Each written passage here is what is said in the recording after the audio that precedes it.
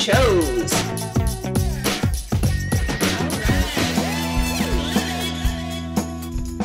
If choose is C-H-O-O-S-E,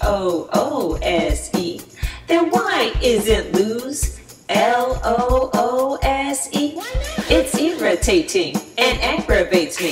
A fun way to remember L-O-S-E and L-O-O-S-E is to count the O's. You'll see if you L-O-S-E, lose 10 pounds. Your pants will get L-O-O-S-E, loose. Lose, lost an O that your pants gained when they became loose. Your weight loss was your pants gain. Put the O's to use.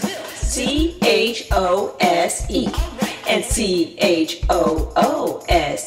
These are difficult. Would someone please help me? Okay, I have a trick for those too, don't you know?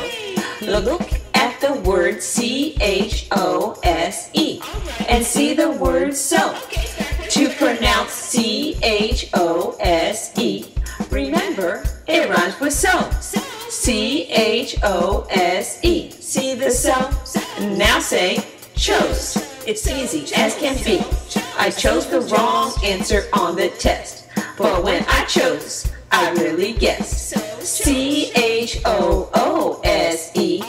Choose rhymes with shoes. You can choose your shoes. In C-H-O-O-S-E, there are two O's found in there. And when you choose your shoes, they come in pairs, just like the two O's found in there.